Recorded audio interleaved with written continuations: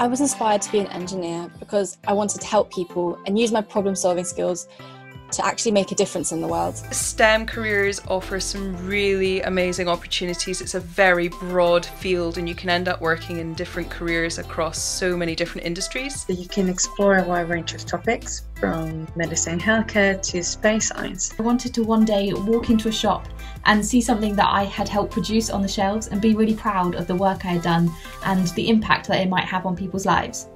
My advice to all other women and girls who wanting to go down a STEM career path would be to just go for it. Do your research and try and get some experience in the field. Play with math and physics as much as you can and to look for mentors. Having a mentor can be a great way to get you guidance throughout your degree, as well as help you explore different career options. If you're unsure which discipline is for you, say maybe chemical or mechanical engineering, definitely choose a degree that doesn't make you specialise straight away to give you time to find something that you love. I love what I do and I'm glad I chose STEM career. For me, I found the creative side of engineering and I really love it.